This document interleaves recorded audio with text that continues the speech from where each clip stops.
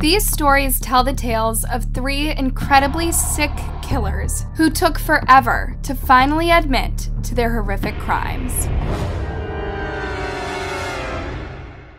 Lee Porter was an adorable little girl from Pueblo, Colorado. She was a jokester and loved to make others laugh. She was particularly close to her older brother Max, who was her best friend. Unlike in other sibling relationships where an older brother might get annoyed by his younger sister always hanging around, he was happy to spend time with her, and they shared the same group of friends. It only made sense that when Max grew up and went off to college, Lee came along, and they both majored in massage therapy. She did everything that her brother did.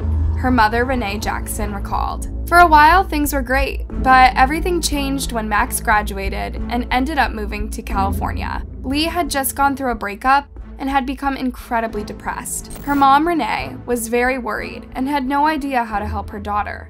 She believed that there was something more going on that Lee wasn't telling her. I'm scared for you. I'm scared that you're going through something that you're not telling me, and I don't know how to help you. At one point, Renee became so frustrated over the situation that she did something that would later become her biggest regret. She asked Lee to leave her house. What she didn't know at the time was that this would be the last time she would ever see her daughter. I have a hard time forgiving myself for that. Just as her mother had suspected, there was something more going on with Lee. She had a secret. It was that she had recently begun using an illegal substance, something that she had confided in her older brother Max about. He was horrified when he found out. Yeah, and I freaked out when she told me. Like, why are you doing that to yourself? Lee's life had crashed down around her, and she wanted a fresh start. She thought the best way to get one would be to move to somewhere new. So when a high school friend named Christopher Wadey offered her a place to stay in Denver, she accepted and decided to move. She packed up her car with all of her belongings from her college dorm and left. Max found Lee's decision to move very odd. She wasn't the type to ask people for help, and Christopher was a strange person for her to turn to. He realized his sister must be in some serious trouble if she was willing to go to him for help. I knew there was something really bad happening, because for her to even ask for help, she must have been having such a hard time. It turned out that Christopher had reached out to Lee several months prior through Facebook. This was evident to her mother, who started noticing that he had been liking and interacting with her posts. Christopher had privately told Lee that he would help her get over her addiction to substance abuse that she was dealing with. But Christopher would not turn out to be the hero he portrayed himself to be. In fact, he was quite the opposite. Max began to suspect that something could be wrong with his sister when she failed to get in contact with him. It was hard for me to get a hold of her. I eventually started feeling there was something wrong when 2 days went by. Not long after moving to live with Christopher, Lee texted her mother, Renee. And she told me that she loved me and that she hoped that I was doing okay and that she was trying to get her life together. Renee told her that she loved her too, but Lee never responded. It would be the last time Lee would text either her mother or her brother. As time went on, Max was becoming more and more panicked that he couldn't get in touch with his sister. He frantically called her over and over again. Finally, he called his mother and told her that he believed something seriously wrong had happened. He said, "Mom, I have been trying to get a hold of Lee. She won't respond." Renee agreed with her son that something suspicious was going on. She ended up calling Christopher and asking him what he knew of her daughter's whereabouts. Strangely, Christopher claimed that Lee had left the same day she arrived at his home. He alleged that late at night, Lee had gotten a message and then suddenly took off with someone in a white truck. Now, very concerned, Renee reported her daughter missing to the Westminster police. When police questioned Christopher, he gave them the same story that he had given Renee, but he also provided more information about what allegedly went on the day that she left. They had gone out to eat and then returned to his apartment where they hung out and talked. Something about Christopher's story just wasn't adding up, with one main reason being that Lee's car was found left behind at Christopher's apartment complex. It was still packed with all of her belongings. Why would she have left without taking her things with her? The car was looked over for any sign of blood, but nothing turned up. Police then turned to surveillance footage taken at the local Boston market. The restaurant Christopher claimed that the two of them visited the day before she left with a stranger. Sure enough, they were both seen at the restaurant that day, confirming that at least that portion of Christopher's story was truthful. Initially, Christopher seemed to be perfectly cooperative. He let police search his apartment despite the fact that they had no warrant. He also posted missing posters on his Facebook page, begging anyone who knew anything about Lee's whereabouts to come forward. Max knew that Christopher was not the good-hearted person he claimed to be. He had known him back in high school and had heard disturbing rumors about sick fantasies Christopher had that he had written about in a journal. These fantasies involved capturing girls and using them as slaves. In fact, some people had even turned Christopher into school administrators because they were disturbed by the creepy things that he was writing about. The people that went to school with him said that he was creepy. Slowly, the dark history of Christopher began to unravel. Police learned that Christopher had been discharged from the military after a psychiatrist determined that he had mental health problems. He had admitted to the psychiatrist that when he was in high school, he had attempted to kidnap and kill a teenage girl. He claimed that he had gone to the girl's house late at night armed with knives. He snuck into the house and was making his way towards her bedroom when he was spotted by her sister, causing him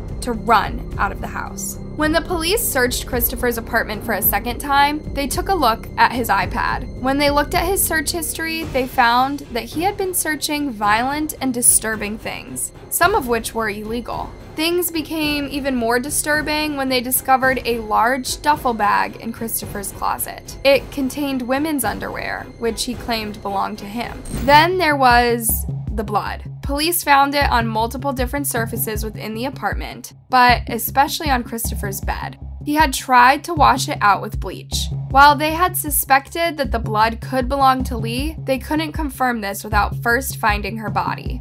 Police thought that they were getting closer to finding Lee when they tracked signals from her phone to the area of a local landfill. With the help of bulldozers, they searched through tons and tons of debris for any sign of Lee. When they didn't find anything, they turned back to Christopher, whom they now considered their main person of interest. They asked him if he thought that there was any way that Lee was in the landfill. Bizarrely, he sighed deeply and admitted that he had been having dreams that Lee would be discovered in a landfill. Officers worked long hours, day after day, searching through the landfill. In time, they did find some signs of Lee. Her wallet, clothing, phone, and even her jewelry, but not her body. When Lee's mom found out about this, she sensed for the first time that her daughter was likely dead. Both Lee's family and the police believed Christopher was behind her death, but they didn't have any way of proving it. Meanwhile, Lee's brother Max decided to try and solve the case on his own. He had been texting with Christopher and acting as if he was his friend. He wanted Christopher to feel as if he could trust him and open up to him. In time, his plan worked, and Christopher believed that he was helping Max find Lee. Eventually, Max and Christopher met up together at a local park. They were going to do a tarot card reading in hopes of getting some answers about Lee. What Christopher didn't know was that Max was recording everything secretly on his cell phone. Max is totally convinced at this point that Christopher killed his sister, and eventually he confronts him. At this point, I know he killed her. Max pleaded with Christopher to tell him where Lee was. I know you know. I know you know. I need my sister back, dude. I'm gonna kill myself without my sister. If you did something really, really bad, I will forgive you. I just need to know. Finally, Christopher breaks down. He admitted to killing Lee in alleged self-defense, claiming that she attacked him with a knife when he refused to get her grabbed her, stepped forward and twisted her around so that her body was in between me and the knife. And then I placed my hand at her throat. I didn't start squeezing until after she kept going. I said, we can end this right now. I won't say anything to anyone, just please drop the knife and you can get dressed, you can leave and go wherever. Then she said that she would stop when either she was dead or if I agreed to buy her. She used both of her arms to push against me with the knife, trying to cut my arm to get me to let go so she could keep attacking. So I started on her throat. Christopher went on to say that he was hoping to just get Lee to pass out. so he could take the knife away. But this didn't happen and she continued to fight. He squeezed tighter and tighter until she eventually lost consciousness. He also cut her during this process. He dropped her to the ground and checked her pulse. It was then he realized she was dead. Christopher put Lee's body on his bed and used rags to clean up the blood. I did the only thing I could think of, and God help me, I put her in the dumpster. Christopher said that he would turn himself into the police, but Max wasn't going to chance his sister's killer getting away. No, you're going to jail right now. You think I'm just going to let you walk away and drive away? You killed my damn sister.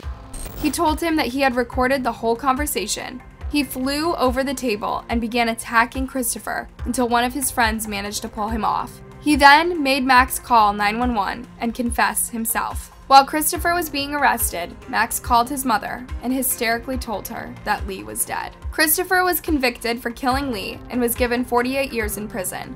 Unfortunately, Lee's body was never found. However, today, Lee's loved ones are only able to mourn her death, while also knowing that her killer got what he deserved. This is all thanks to Max and his tireless dedication to finding out the truth.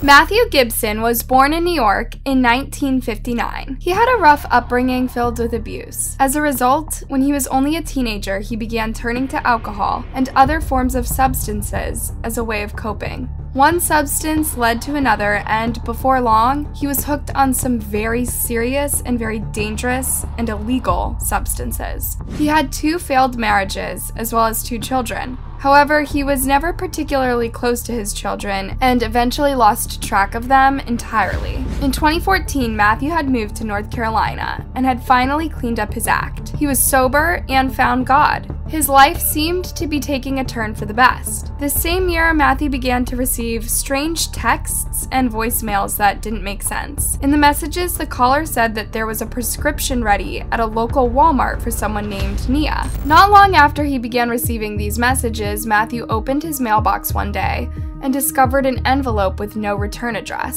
Strangely, it contained a flyer for Walmart and nothing else. Matthew had no idea who was messing with him, but became increasingly paranoid and began to suspect that someone was monitoring his phone calls. Matthew had reason to be paranoid. He had a dark secret that he had been holding on to for many years. It was something that happened 17 years ago. He had been living in Arizona at the time. On June 23, 1997, Matthew met a woman who he thought he might be romantically interested in. He and the woman went back to his trailer and shared dinner together. The date didn't go well, and before long he had determined that she wasn't a right fit for him. He asked her to leave, and she grew angry and refused. Matthew completely lost his cool. He grabbed a heavy metal flashlight and used it to beat the woman, killing her. He then put her body in the trunk of his car and dumped her somewhere near the Colorado River. He believed that the woman's name was Anita Townsend. Matthew then promptly moved out of the area and bounced from city to city before settling in Boone, North Carolina. It was there that he found faith and he rebuilt his life. Now that he was receiving these strange messages, Matthew believed that someone had found out his secret and was taunting him on purpose. He grew so paranoid that he decided to get in his car and drive back to the city where he had killed the woman. He wasn't far from the city where everything happened when he decided to check into a hotel. But he was so paranoid he couldn't rest and became convinced that somebody was watching him. The paranoia and guilt that Matthew was experiencing at this time was more than he could bear, and it was eating him alive. He got back into his car and drove all night until he reached a police station in Winslow, Arizona. He walked into the station, broke down in tears, and confessed to what he had done. He explained everything, from how he killed the woman to the weird text messages he received. He was certain that someone knew what he had done. Hello? I committed a murder. Committed a murder? Many years ago. It happened in Bullhead City. I didn't even know who until somebody had been sending me text messages. As he talked to the police, Matthew emotionally explained how paranoid he had become that someone was coming after him. He finally said it's time to put an end to it. The police officer searched through different cold cases that were on file, and sure enough, he found a report that matched the incident that Matthew had described. However, he had been wrong about his victim's name. Her real name was Barbara Brown Agnew, and she was 38 years old when she had been killed. Her body had been found, but police were never able to track down the killer. The police had long since stopped looking into the case, and had he not confessed, Matthew would have very likely been able to go the rest of his life without ever having to pay for what he had done. However, the only reason Matthew ended up coming clean was because he believed someone knew his secret and wanted him dead as a result. Strangely, Matthew didn't recall many details involved with the killing. The police officer thought this was odd, considering most people would remember something as horrific as killing someone vividly. However, because Matthew had been using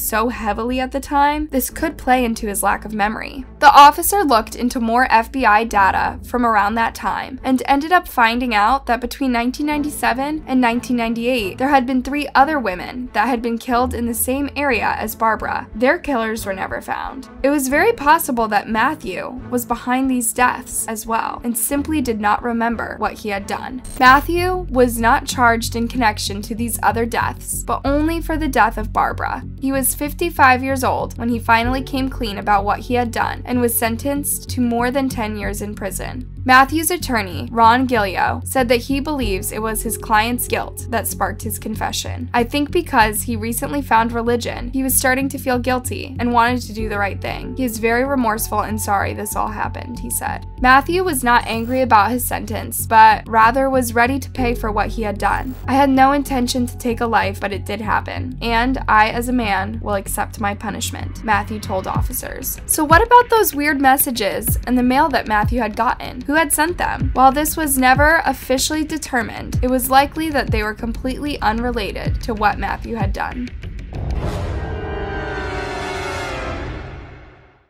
Some killers will wait until the very last moment to confess their crimes. That was the case of Louise Salazar. Louise preyed upon some of the most vulnerable imaginable, a young mother and her children. The horrific act occurred on October 11th, 1997. Martha Sanchez, a 28-year-old mother of 3, was asleep in her home in San Antonio, Texas. Martha and her 2-year-old daughter were sleeping together in the same bed, while her infant son slept in a crib next to the bed. Her older son was asleep in his own room. At the time, Martha's husband was working the night shift and wasn't home. Louise crept into the house as the family slept, making his way through an unlocked window. Silently, he walked into the room that Martha was sleeping in and attacked her, attempting to take advantage of her. When Martha woke up and realized what was going on, she began screaming. Her screams woke up her 10-year-old son Eric, and he came running. Louise, armed with a knife, stabbed Martha 3 times in the chest, injuring her badly but not yet killing her. Eric fought for his mother's life and began trying to wrestle the knife away from Louise. He ended up getting stabbed himself once while fighting the man who was much bigger than him. His mother urged him to run and get help. Despite the fact that he sustained a lot of blood loss, Eric managed to stagger out of the house and into the street. He began pounding on door after door until at last someone answered. Eric explained what had happened, and a neighbor called for help before rushing to the Sanchez home themselves. Just as they got to the house, they saw a man taking off on a bicycle. Inside the home, Martha was discovered lying